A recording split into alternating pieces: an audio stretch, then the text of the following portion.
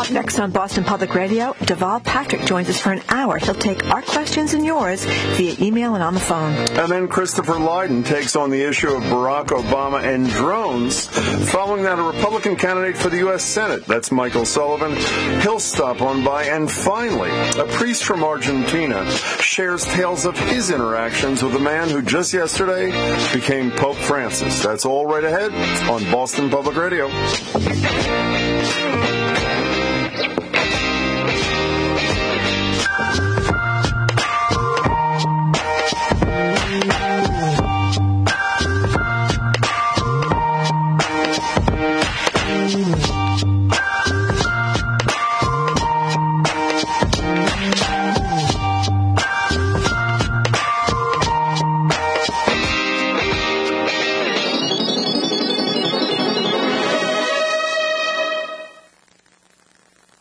From NPR News in Washington, I'm Barbara Klein. Some positive signs on the nation's economy today. First-time jobless claims fell last week for the third consecutive week. The foreclosure listing from RealtyTrack says actual home repossessions from foreclosure are at their lowest level since 2007. And while wholesale prices rose last month, it was the smallest increase in 2 years and mostly blamed on higher gas prices. Pope Francis delivers his inaugural Mass to Cardinals in the Sistine Chapel this hour. Earlier today, he slipped out of the Vatican, went to collect his luggage and pay his bill at the residence where he'd been staying. And as NPR's Sylvia Poggioli reports from Rome, he visited the Roman Basilica dedicated to Mary. Pope Francis visited Rome's Basilica of Santa Maria Maggiore, the world's oldest church dedicated to Mary. A priest who prayed with the Pope said they'd been given only 10 minutes advance notice that the Pope was coming. Pope Francis is a man of many firsts. The first Pope to use that name, the first non-European Pope since the Middle Ages, and the first Latin American Pope ever. He described himself as coming from the ends of the world. One of his first acts was to speak on the phone with his predecessor, and he will visit Benedict, the Pope Emeritus, at the papal summer residence at Castel Gandolfo. Sylvia Poggioli, NPR News, Rome. Most drivers in the U.S. talk on their cell phones while behind the wheel, and about a third text or email.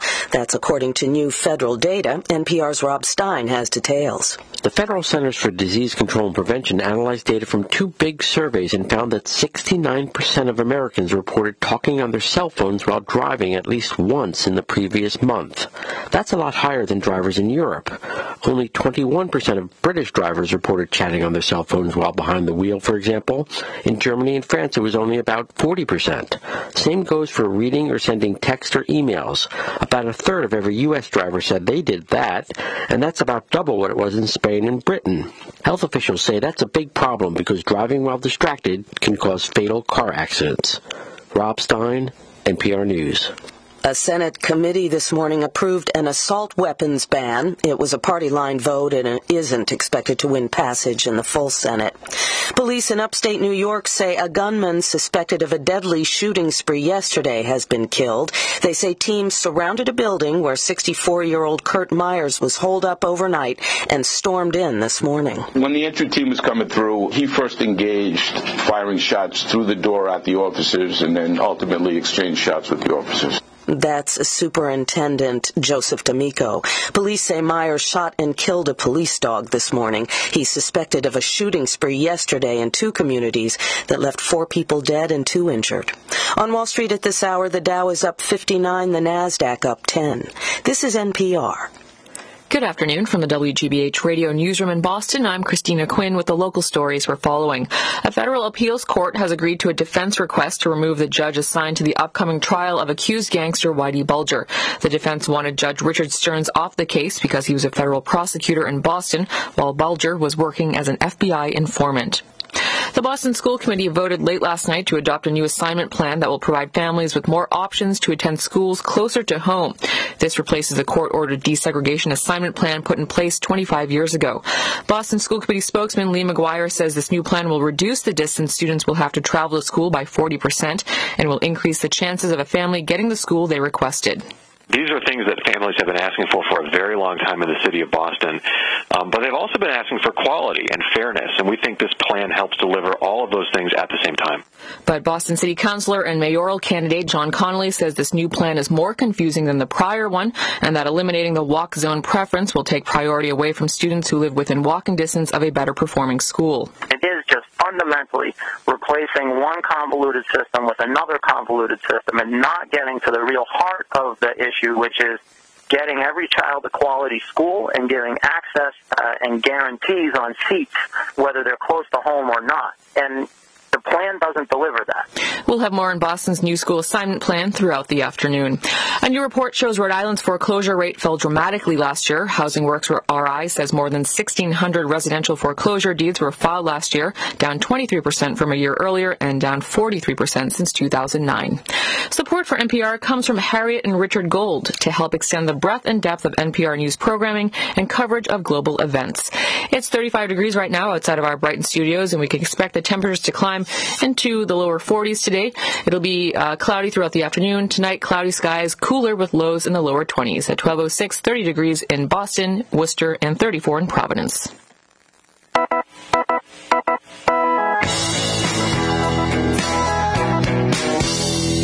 He's Jim Browdy. I am Marjorie Eakin. You are listening to Boston Public Radio 89.7 WGBH. And they're not just two of us today. We're joined by a third, which brings back memories, I should say, of days gone by. We are joined by the governor of the Commonwealth for an hour of Ask the Governor. That's him singing. But go take of my mind. I know Barack Obama. God. I've heard Barack Obama sing. You are no, but that was actually quite pretty something. Impressive. Who? What are you talking about? Your song. That wasn't me. Oh, yes, it was, Governor. How have you been? We really I've appreciate been great. joining us. Congratulations on your new show. That's great. Thank you very, You very both much. sound different on public radio. I know. I think we do. I've cleaned up my act somewhat. I have not yet, but I intend to at some point there. But thank you, Governor. And by the way, the Governor will take your calls for this full hour, and our number is 877-301-8970. You can tweet questions at BOS Public Radio. You can email us at bpr@wgbh.org, and you can leave a question on our Facebook page at Boston Public Radio. And if we can do this as we have in the past, if we don't get to calls or to emails or to other messages through other means, we will collect those, take them back to the office, and get people responses. We will make sure you get them all. Again, the number is 877 if you want to talk directly to the Governor, 301-8970. So I just wonder, Governor, it is Thursday, of course. That means it's 3 days and counting to the big St. Patrick's Day breakfast. And I wonder if you're all ready to go. You get your outfit picked out. You got the shamrock going. I am not ready. I will be ready. I'm actually not going to be present personally in the hall. Good move on your part. Breaking news. But we're going to do a video, which we will hope is funny. Where are you going to be? I'm going to be out of town. Doing what? That's all I got to say. Really? Yeah. He's been to the St. Patrick's Day. Can I ask you the same question on this, and we'll get rid of it, that I've asked you in the past? If you had a choice, Governor, I want an honest answer, between performing live at the St. Patrick's Day breakfast or being waterboarded, which would you choose, Governor? I would probably choose performing live at the St. Patrick's. Look, I'm not that funny, so but it is a fun thing. I mean, I know in the past people have sometimes gone off the deep end, but most of the time it's funny, and particularly the jokes we make of ourselves.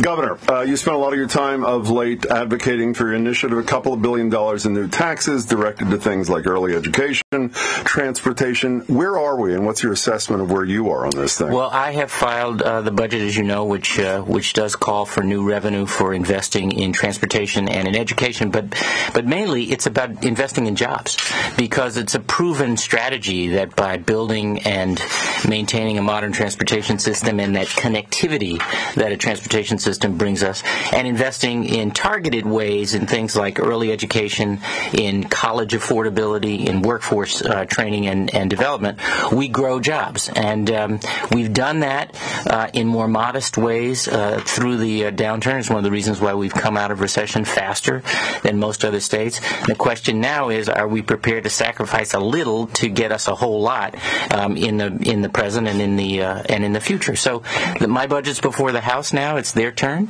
The Speaker and his team are working their way through those issues, and we've been working together in I think a very constructive way.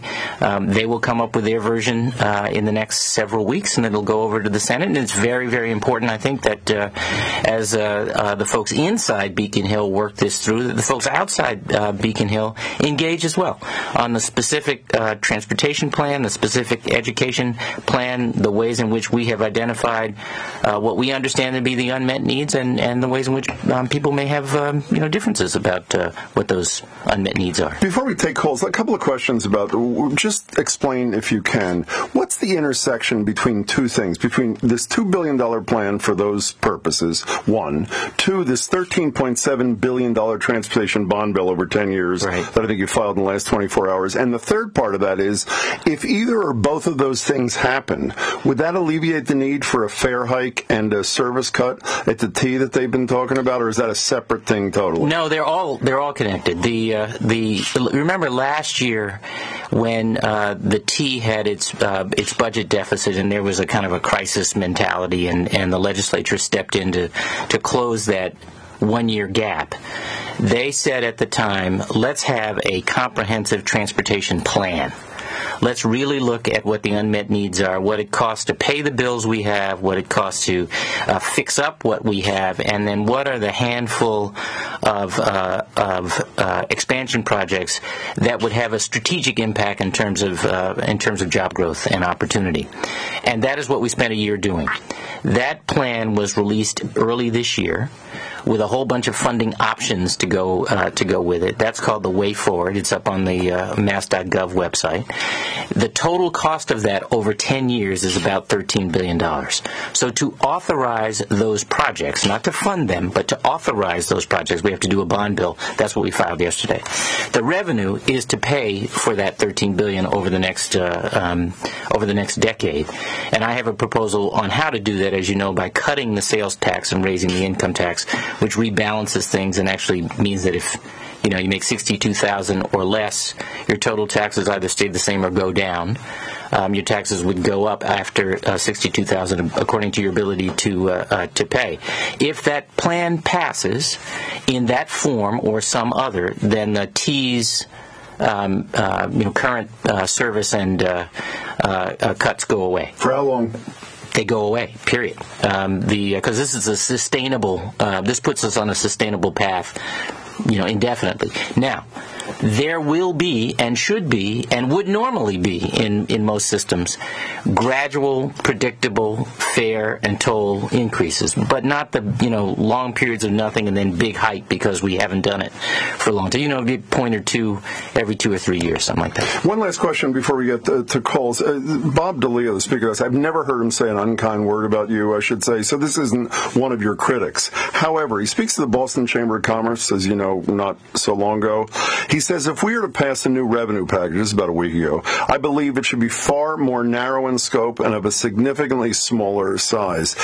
Once the Speaker has spoken, the reality is this $2 billion deal, particularly the income tax hike, is not happening. Is that not a fair statement? Well, the Speaker and others have assured me that nothing is off the table. And the point is that the Speaker and others in the legislature and beyond totally get the value of these investments, both on the transportation, but particularly on the transportation side. I think we still have some work to do on the education side. And I think he has in mind, or he has been urged to consider a particular way to pay for them, which is through the gas tax. But you can't get there with the gas tax, at least not the gas tax alone. You'd have to triple the gas tax, which would put us so out of whack and be a tremendous burden on people and drive up the cost of just about everything. So, I mean, I proposed a gas tax in the past. Remember, we talked about that a few years ago. And they did the sales tax instead. Instead. I'm not hostile to the gas tax, but this is why I didn't propose it this time. Does that mean if he did come up with a gas tax as an alternative to one of the, let's say, the income tax hike, at least a piece of that, you'd say, I'll consider that seriously? I've told him, just as he's told me nothing's off the table, but I've told him I am not closed to anything. Right. It may be at the end of the day, Jim, that the solution here is a blend of a bunch of different things. I totally get that. We'll get back to more budget issues in a second, but let's take some phone calls. And again, our number is 877-301-8970, and our email is BPR, as in Boston Public Radio, at WGBH.org. Governor, you want to take some calls? All right, let's see.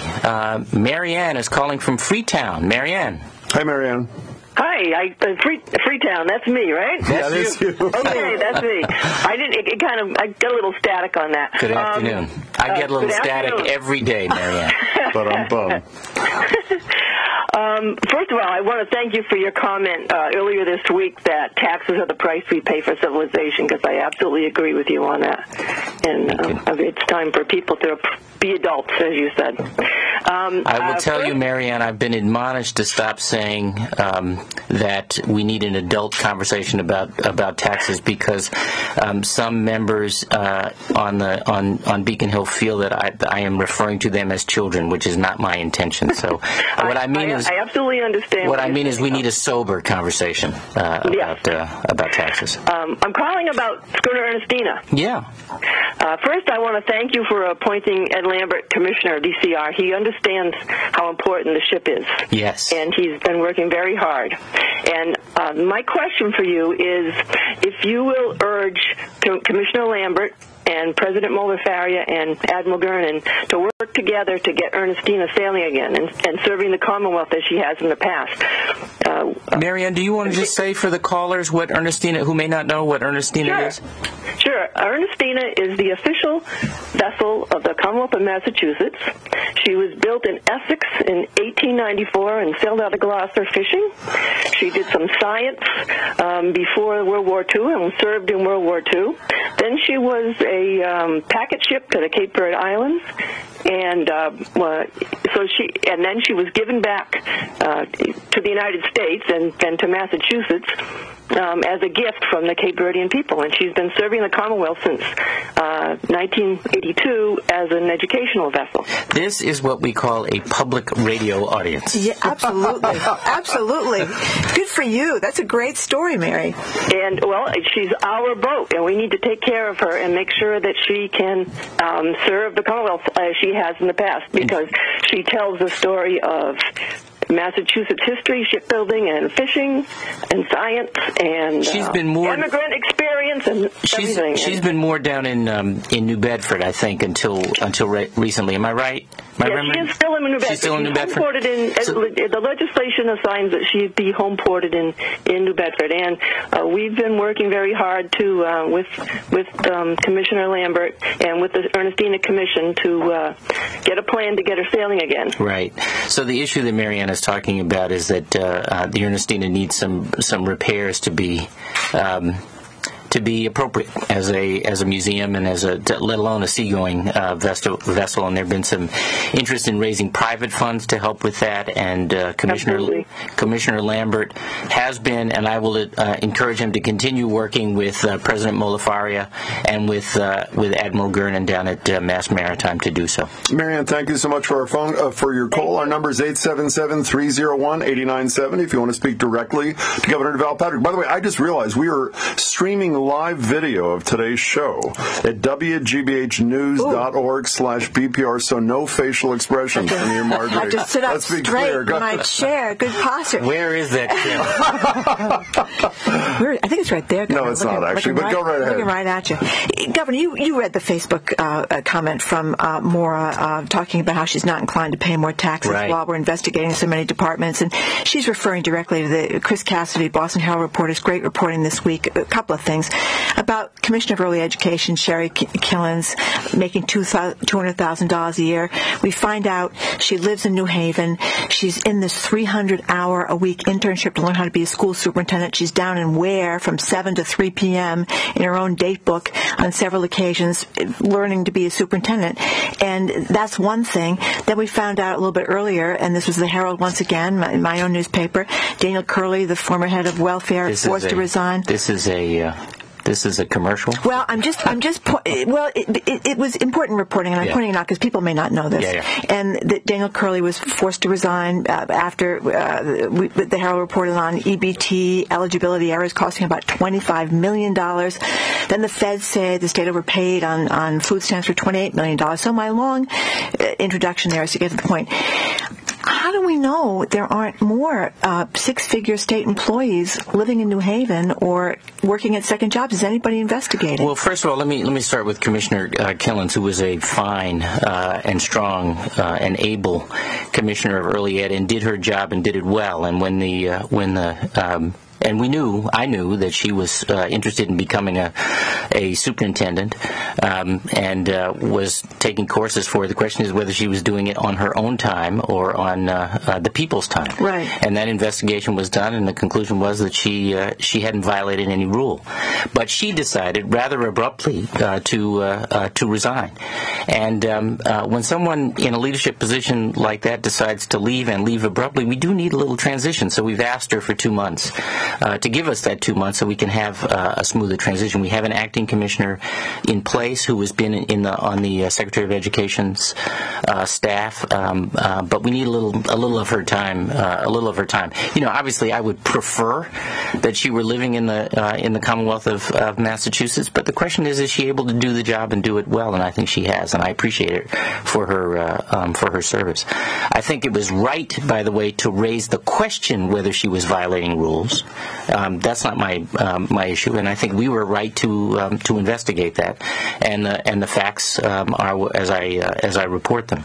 In the case of Commissioner Curley, we've done a lot around fraud and waste in the EBT program and in welfare generally. We've recovered millions of dollars. It's an imperfect program in terms of the ability of the technology to do some of the things that people have wanted them, to impose some of the limitations. I'm talking about the technology, not telling a tattoo store not to accept EBT. I'm talking about the ability to use that thing in such a place. We're working on that. But the overpayment on the food stamps was, and some of the glitches. It was just the last straw. It's just time for a change. So we've got a good new acting commissioner and a good plan, and it is always about both the integrity of the program and the service and the confidence that the public has in it. Well, just one last thing on the Commissioner Killens, who you said she did a good job.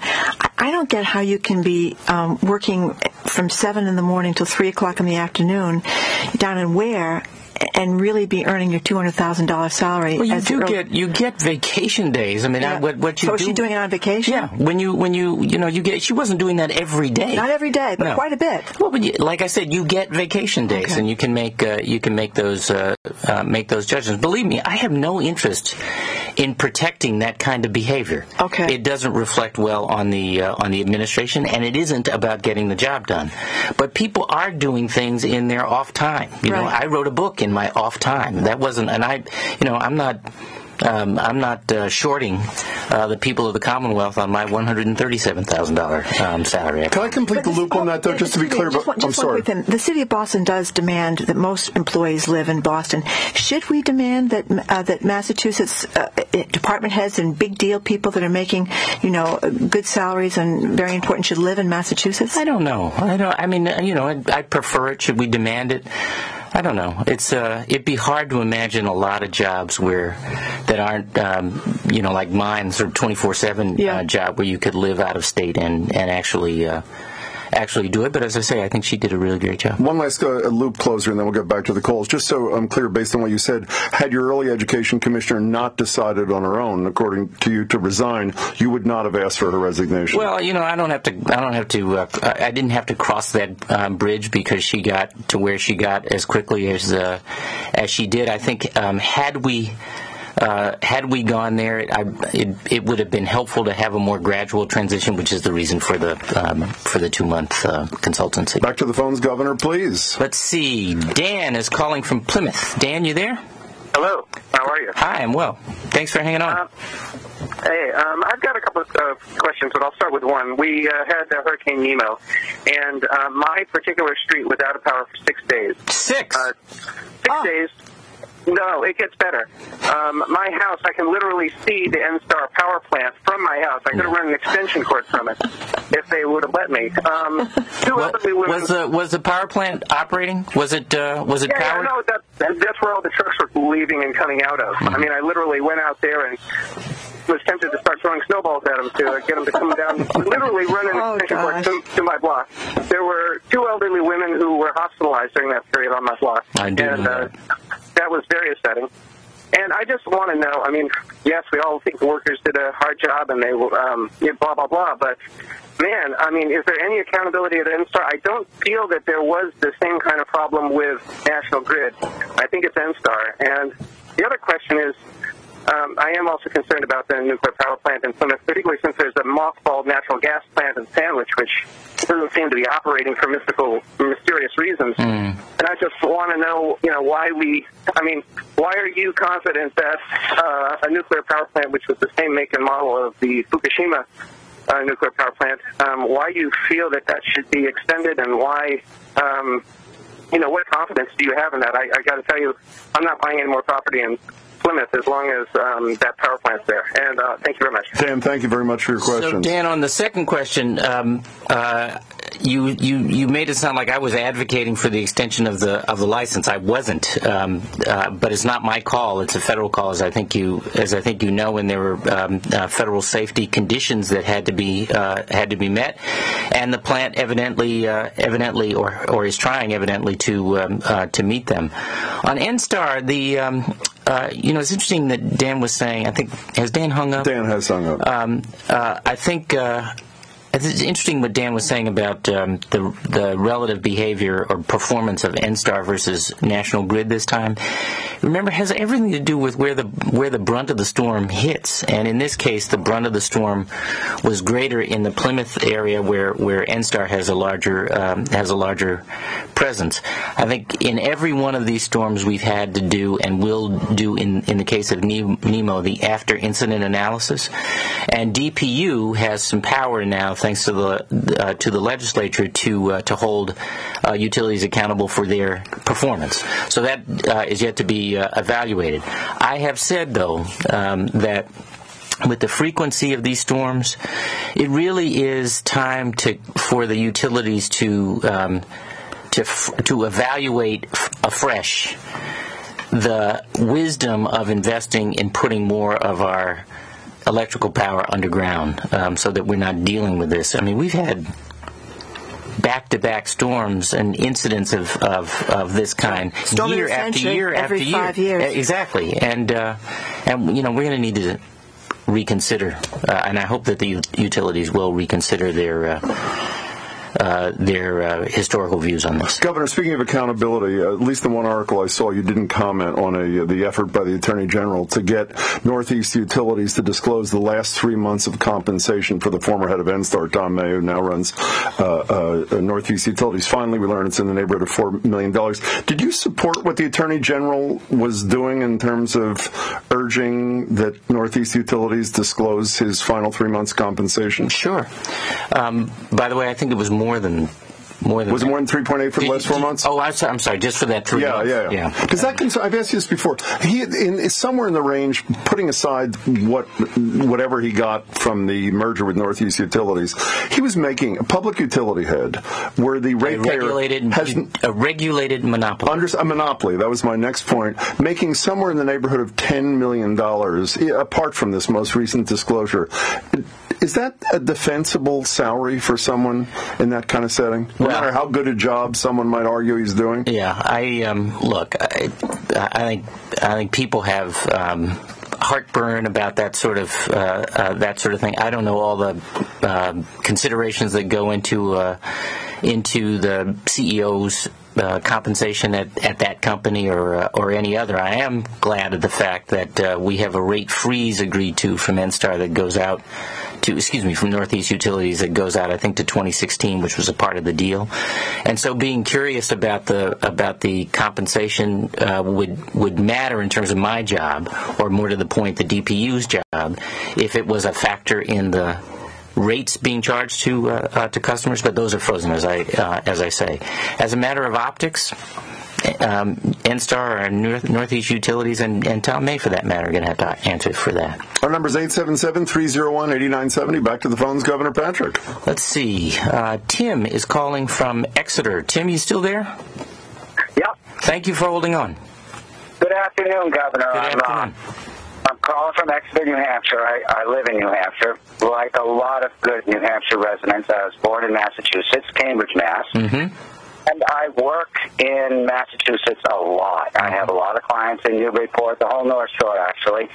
And what's your business, Tim? I'm a painting contractor. Okay. And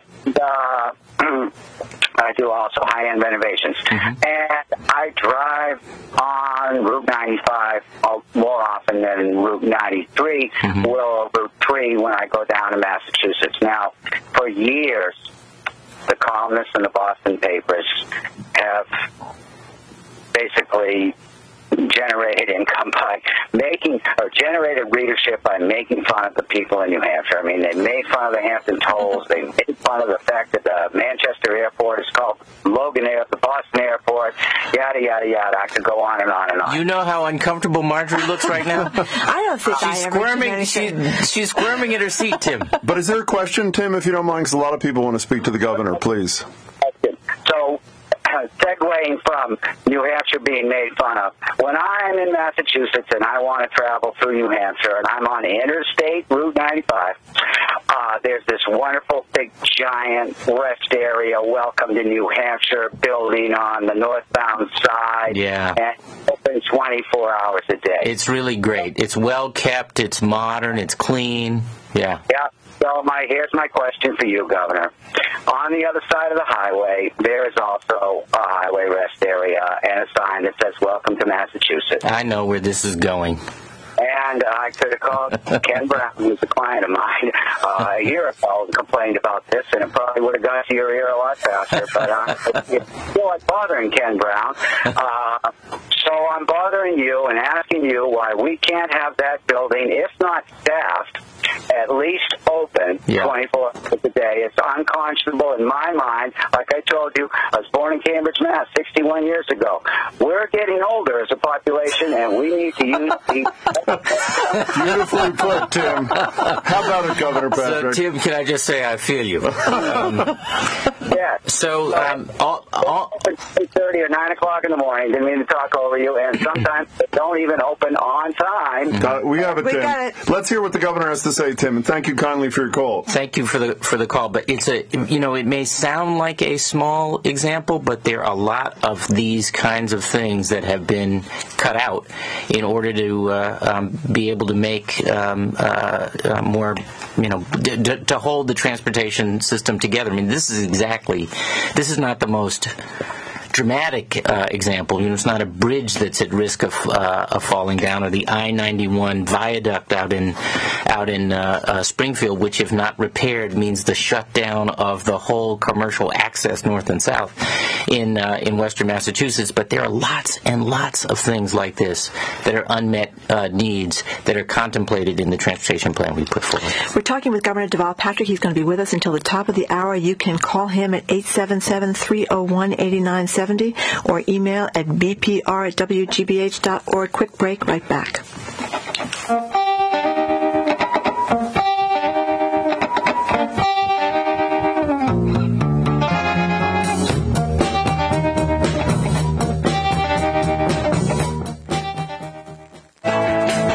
A better job, a a spouse, a raise, children?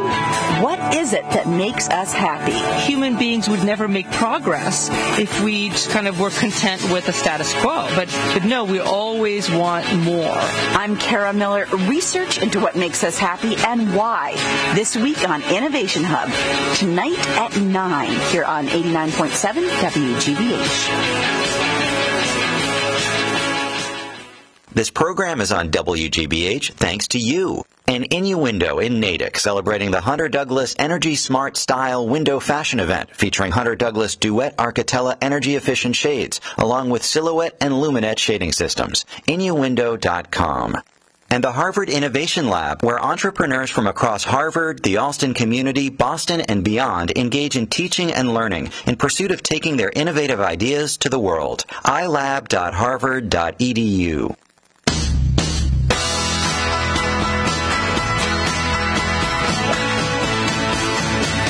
You're listening to Boston Public Radio with the Governor of the Commonwealth. He will be with us once a month, like today, to answer your questions from noon to 1. Hello again, Governor Patrick. Hello again, Jim and Marjorie. Here's a question, Governor, if I may.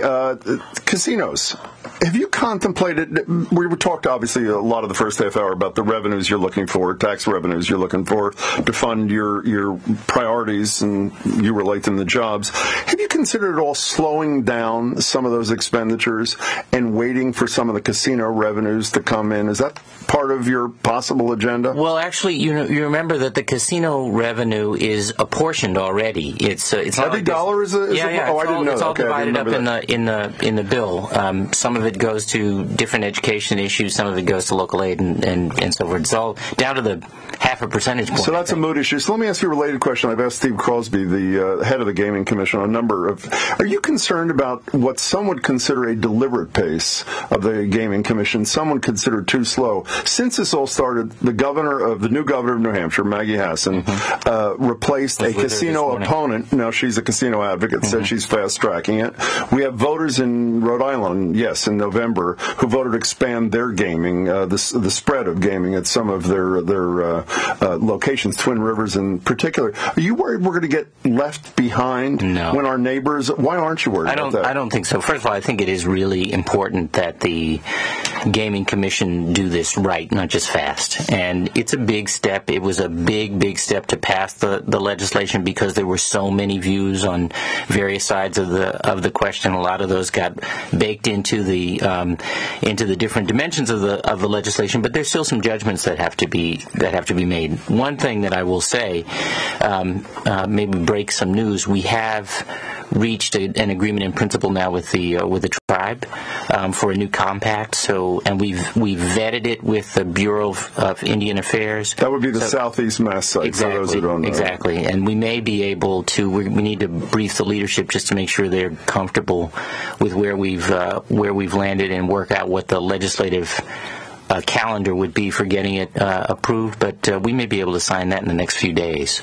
So if that is approved by the legislature promptly and by the Bureau of Indian Affairs promptly, and the Bureau of Indian Affairs actually in Washington has a statutory time deadline by which they have, I think it's 30 days or 45 days. The tribe tells us that they could be in the ground, this year. So that could be the first one then, obviously. It could be the first one.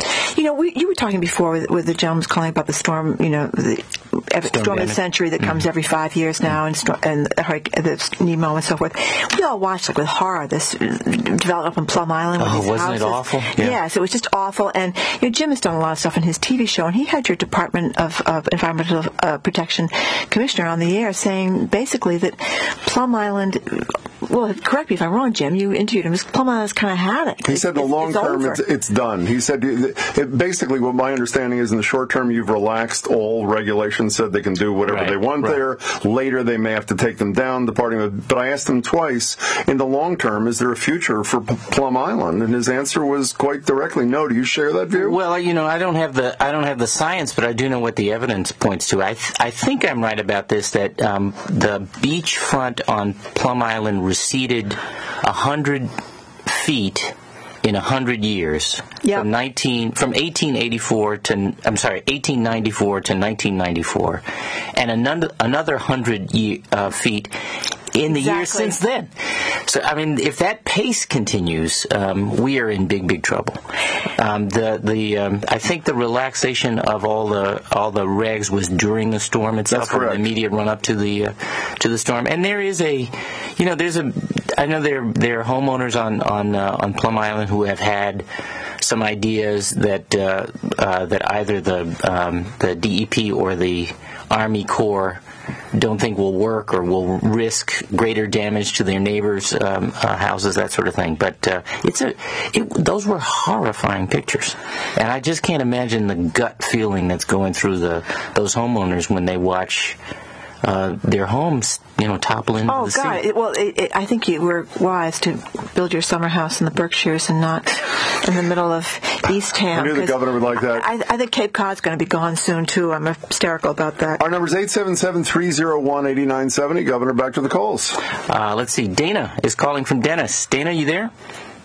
Thank you, Governor. I have a question about transportation again.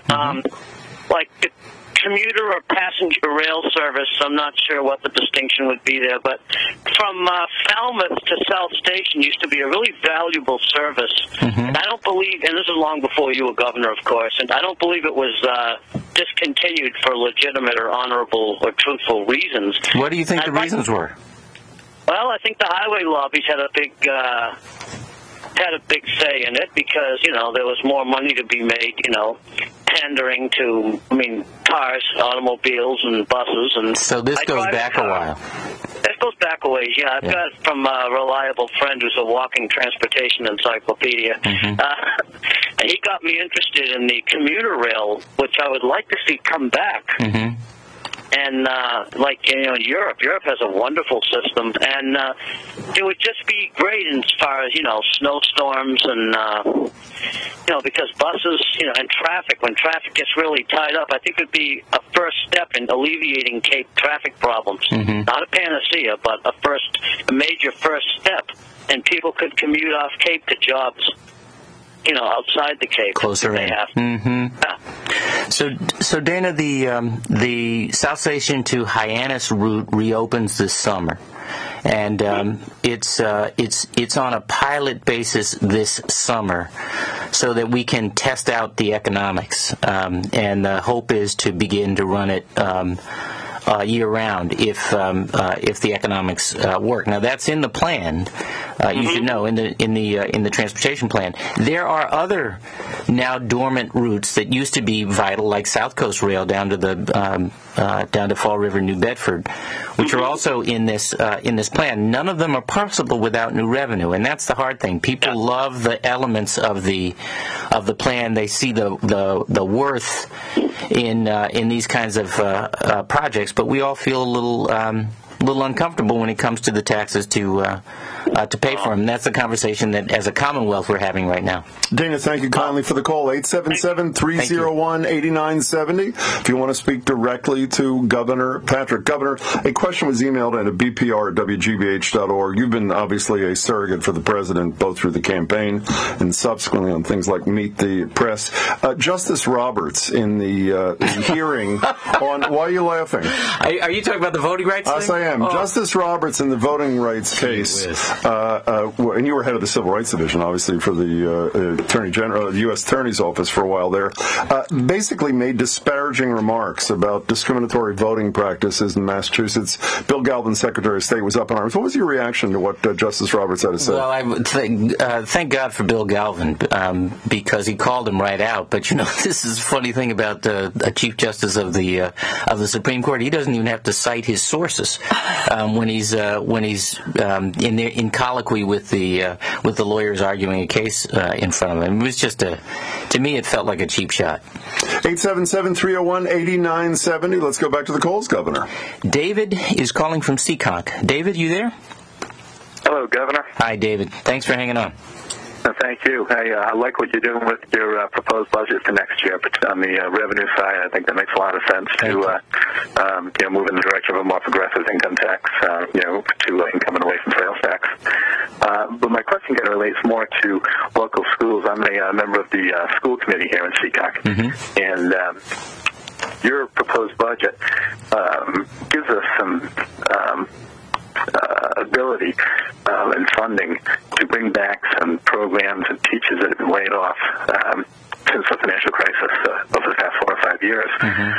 So as we build our budget for next fiscal year, I guess our question is it going to pass?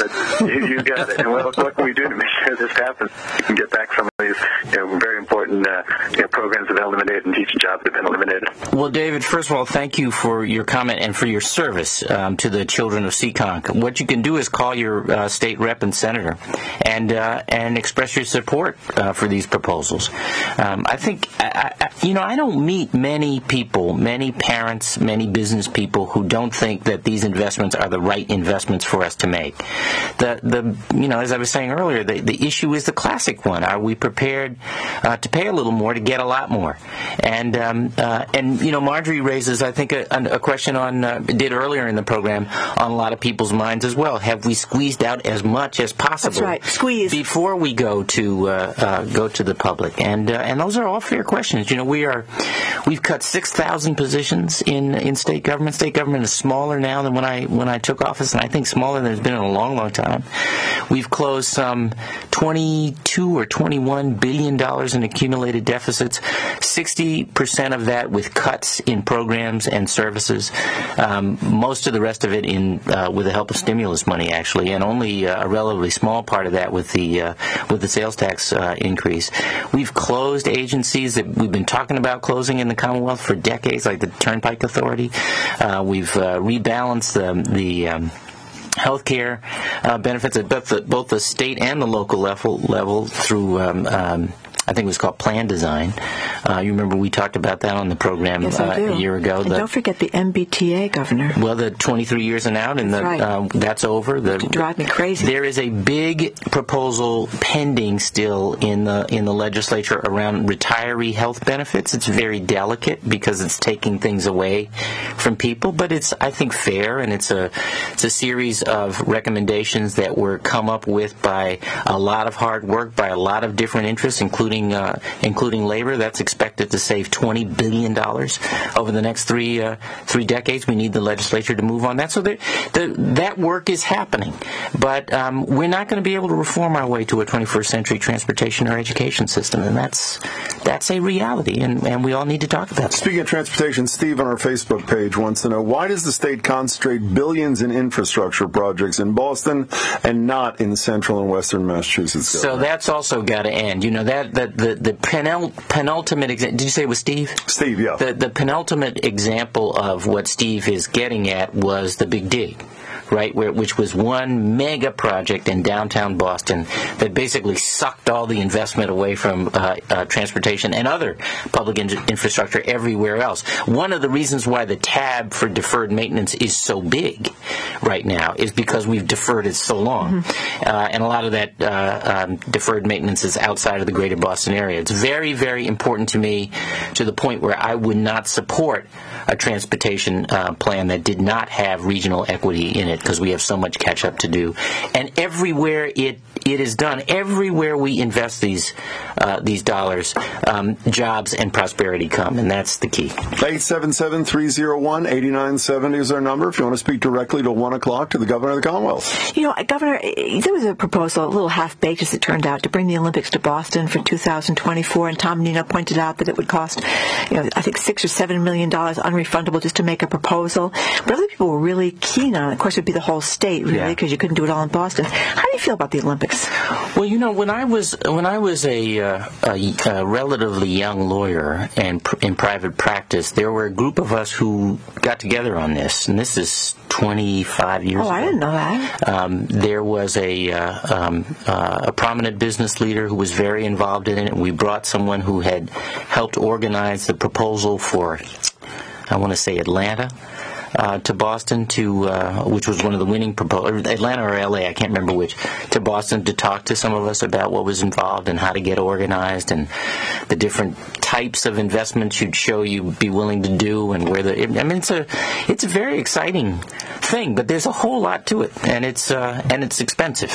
So I think I like it, but I'm focused on something else right now. Yeah. Let's go back to the calls. Governor Deval Patrick. Let's see. Jesse is calling from Lynn. Jesse, you there?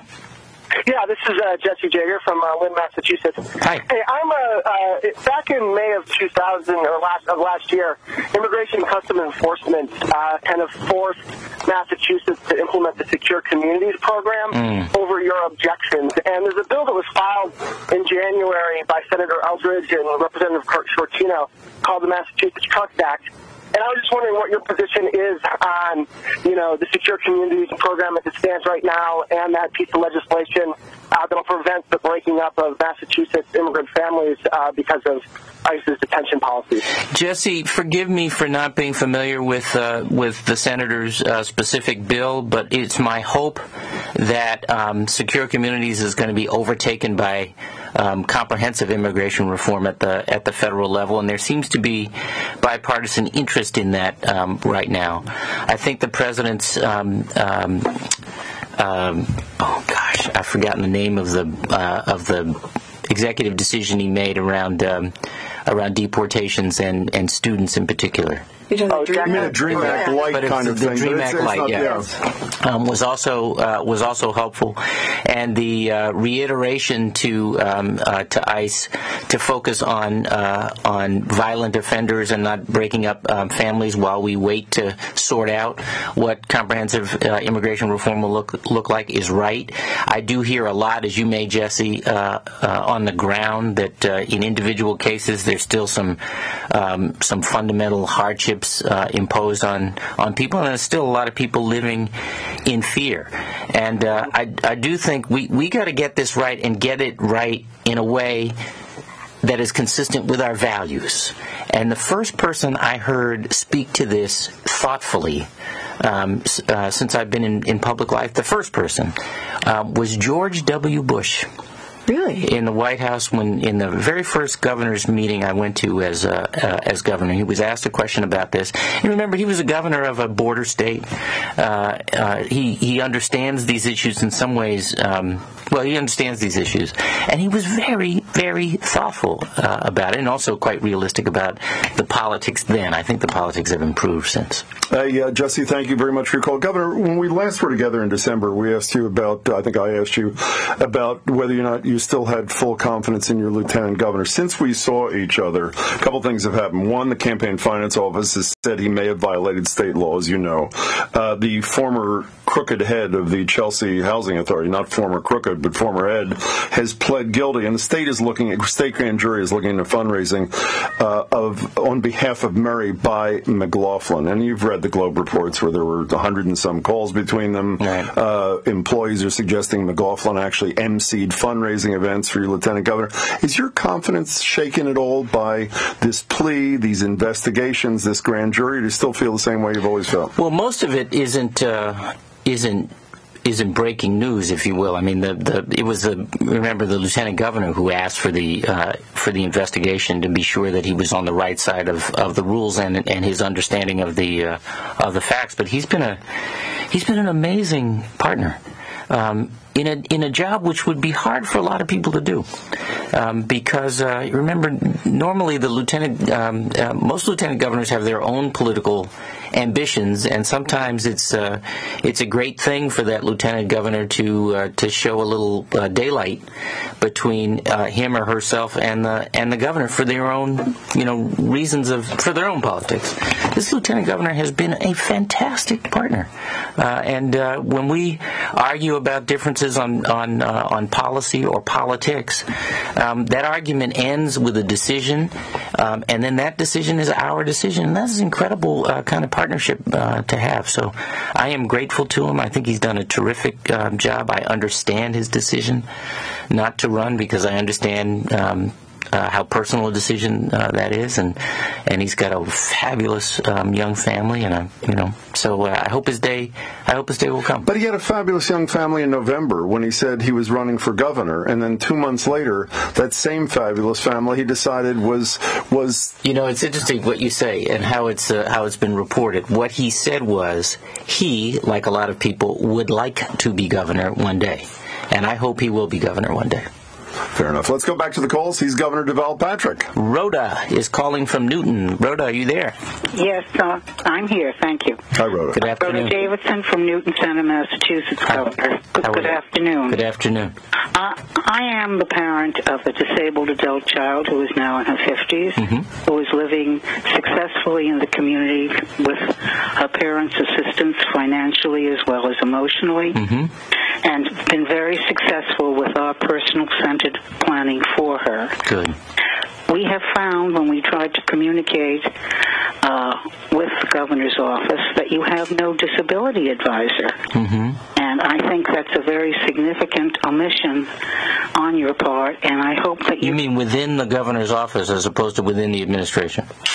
Within the governor's office, yes, because basically there is a new program that is coming out of the executive office. I presume that, one of your programs have a person under the new Affordable Care Act will be instituted soon, which will pull my daughter out of our own planning for her and take her out of Medicare. I retired early in my life so that she could go on Medicare, and take her out of Medicare and put her into Medicaid. And this is a program that would be very destructive for her. So I think it would be important for you to have a disability advisor. I think it's significant that we do have, it is a minority, and as a member of a minority group, you know how difficult it is to get noticed sometimes, and you certainly have gotten noticed, and I'm glad that I'm going to take that in the. I'm going to take that in the spirit in which it was. Your paternal instincts and your lifelong experience, knowing how difficult it is to have people politically aware that the disabled are last on the list. How about that, Governor, about having a disability advisor in your office? Well, I thank Rhoda for her comment and for her advice. We do try to use the whole of the administration rather than just the staff in the office, and the folks who answer. I guess what would be the term, constituent calls in the office, triage to others elsewhere in the administration. But the point is well taken. I'm really pleased we have a record number of people with disabilities working in state government, including in my office. Because I'm pleased with that on a whole bunch of levels, including the symbolic one, because folks do have abilities, in fact, and they need to be recognized for that. But Rhoda, I take your point. I hear you. Governor, in a couple of minutes. Thank you, Rhoda. In a couple of minutes, we're going to be talking about United States Senator Rand Paul's 13-hour filibuster protesting Barack Obama's drone policies. The drones become very controversial. I wonder what this is not a Massachusetts issue. No drones in Massachusetts. Well, actually, there's a bill filed by Bob Hedlund with some Democratic support about domestic use of drones within our borders. But go ahead, I'm sorry. I just wonder what you think. You're asking if I have a drone fleet? I do not have a drone fleet. You think about... You don't have a drone fleet. I'm wondering what you think about drones, about Obama's policy about drones. Well, I don't know. I'm not going to... I'm still trying to stay in my lane and not feel like I have to have an opinion on everything. It does. First of all, I think the president's been clear about the use of drones against American citizens on American soil, and that is intolerable. I wonder what the people who make war on behalf of the United States, how they make that calculation as between using a drone or sending in a bunch of infantry men and women, and how you do that trade-off. And it seems to me that when you add in the ways in which other technologies, cyber attacks, and what have you, or forms of weapons of mass destruction, that the rules of warfare, to the extent there are rules, are all up for grabs. And I don't pretend to be an expert in all that. Well, there is a controversy that I think is right in the governor's wheelhouse. What's I don't that? know if you've weighed in on the state rock song. No, he's issue. refused to. I've read in the paper. Governor, it's your state. You're the chief executive. Do you want to hear a couple of little beats of each one and decide? Have you got right them all here? We actually do. We do. Let's We're hear teed up. How did I know? Roadrunner and I Dream see my On. time is up. No, it's not. Here are the two contestants. Take it away. Can we take it? 1, 2, 3, 4, 5, 6.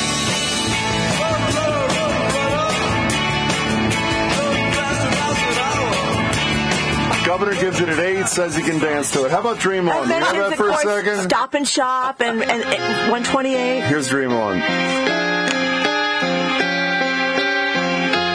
Well, while we're waiting for Steven Tyler to sing, do you have a choice, Governor? This is actually a hot issue I know on it Beacon is. Hill. Very hot. I know it So is. where are you? You can't pick Earth, Wind, and Fire. We know you're a big fan of theirs. Well, they're not locals. If we can't pick Earth, Wind, and Fire, I don't really know what we're talking about. I'm not going to make a choice. Sorry. I noticed that Governor's remaining neutral on this. This is a burning issue. I noticed that Marjorie was only boogieing here on the first option, not the second. I am Roadrunner. Don't give it away. Is that right? Absolutely. Hey, Governor, can I ask you one last question? And you, Jim, your view? What's my view? Yes. I'm a Philly boy, so this says the chubby checker is my guy. What can I say? Okay, Governor, before you go away, this is an obsession of mine, and while you're here, and I know you're concerned about health. Did you tell us once that you were a fat kid when you were growing up? At Yes. point you Chubby. did. Well, whatever. So was I. I mean, we've had this discussion. I'm a huge fan of Mayor Bloomberg's decisions to wade in all these public health issues. Obviously, as you know, a Supreme Court judge, which is not the highest court, it's a trial court in New York, struck down as arbitrary and capricious his ban on sodas of 16 ounces or more than 16 ounces. One, how do you feel about that? And two, how do you feel about government doing what Bloomberg is doing, where he's looking at salt, a whole variety of issues where I think one can make the case that we haven't been able to police ourselves? Where are you on that role of government? I think there's a lot more that we can do in teaching and showing people the value and importance of healthy choices that stop short of making those choices for them. Hear that, Jim? And I think that's a... we're struggling with this right now, by the way, with this new law around the body weight index in schools, and I'm not comfortable with that, and so we're looking at whether that we ought to rethink it. But the fact is, this isn't just about what's nice. This is about a health epidemic, and it needs to be dealt with as a public health issue.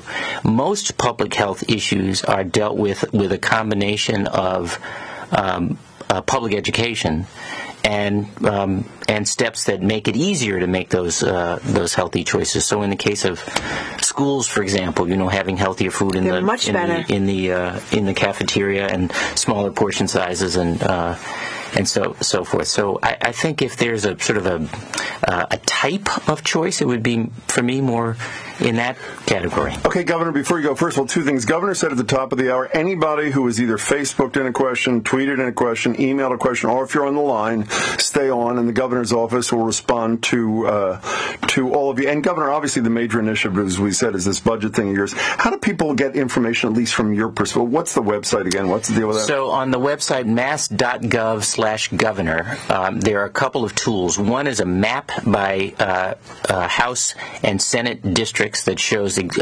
precisely what projects and what education funding would come to your city or town, so you can see what we're talking about. This isn't an abstract number. We've actually built it up by specific projects in specific places. That's the first. The second is there's a tool where you can put in your own income information and see what the impact on you would be of the tax plan. At that same site? At that same site. Oh. And you can also play with it, so you can change different rates and so forth and come up with your own way, your own suggestion for how to raise this $1.9 billion for transportation and education investment. When you come back next month, will you bring that little black bear or brown bear in your jacket like you were doing? Cute, huh? Oh, my God. Cute. Just unbelievable. Governor Patrick, we really appreciate your time. We'll Thank see you you next month on Boston Congratulations Public on Radio. the new show. Thank you so much very for much joining for us. being with us today, Governor Deval Patrick.